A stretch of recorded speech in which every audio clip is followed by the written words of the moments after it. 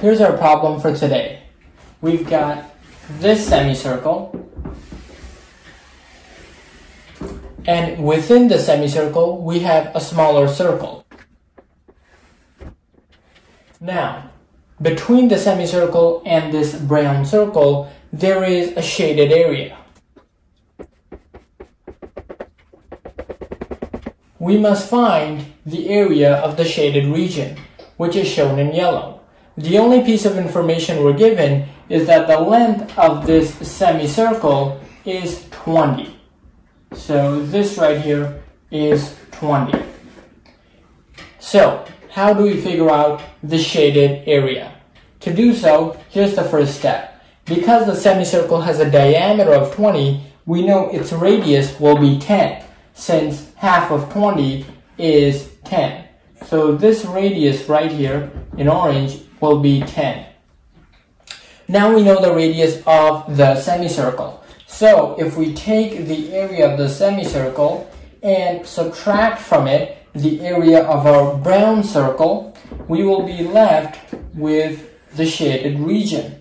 And so this will be equal to the area of the shaded region, which is going to be drawn in yellow. And that is, of course, the region we want to find the area of. So, what is the area of this little slice? Well, it's going to be pi r squared over 2, since we have a semicircle, not a full circle. So this right here will be pi r squared over 2. Great. Because this is pi r squared over 2, and we know what r is 10, we can find out the area.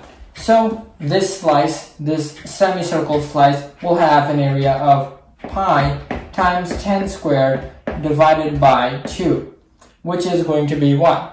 100 pi divided by 2 is 50 pi. So this semicircle has a contribution of 50 pi. What about this circle in brown? This circle in brown also has an area.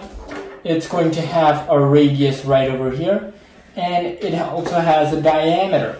The diameter of this smaller circle is going to equal the radius of the bigger circle. So this right here is going to be 10. And so if that's 10, we know what the radius is going to be. This radius right here, that's going to be 5. So if this radius right here is 5, we know the area of that. The area of this is just going to be pi r squared. So pi times 5 squared, which is just 25 pi. 25 pi. So this is 50 pi, this is 25 pi. If we subtract them, 50 pi minus 25 pi is going to give us the contribution from the yellow region, which will be 25 pi. And that, ladies and gentlemen, is the answer to our question. 25 pi. Thanks for watching. Embedded plus MKO plus scaffolding equal learning. We believe anyone can learn anything.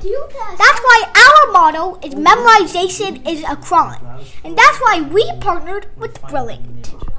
Brilliant transforms math and science into hands-on activities so that you too can understand everything from first grade math to E equals MC squared.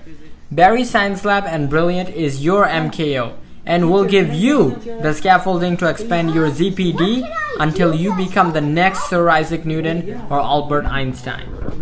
Visit brilliant.org/Barry Science Lab today. And the first 50 of you to use that link will get a 20% discount on the Brilliant annual subscription.